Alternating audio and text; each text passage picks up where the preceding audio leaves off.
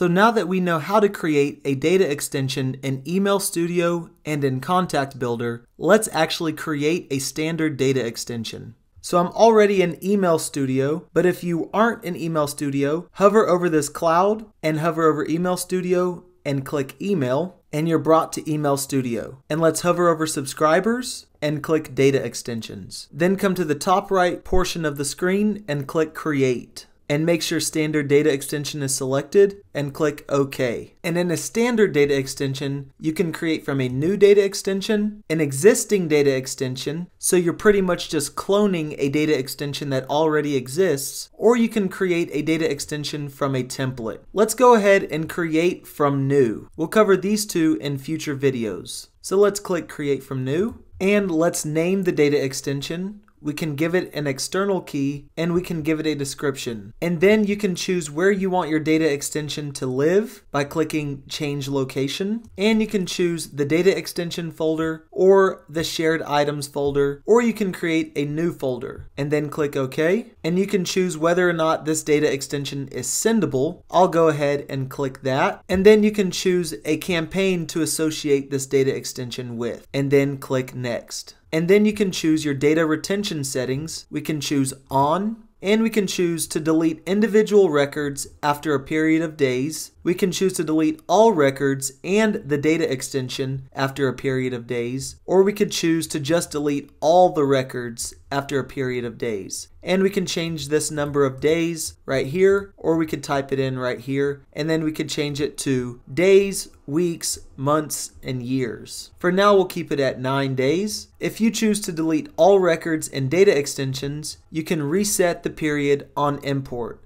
So on a certain day, let's say January 31st, 2020, you can reset the data extension on import. And then you can click Next. And this is where you type in your fields for your data extension. Let's go ahead and type in first name, last name, occupation, gender, and let's type in city. And then last, let's type in email address. And let's select the data type as email address. And then let's make that the primary key. And then let's choose our send relationship to make the email address relate to subscribers on subscriber key. And let's click Create. And up here at the top, we can search for our data extension. And we see our demo extension right here. And we see that it's sendable, it's a standard data extension, and it has a record count of 0. And that's how you create a standard data extension. Make sure that you follow along, because we're going to have an activity at the end of this course, which is going to use everything that we're learning in this course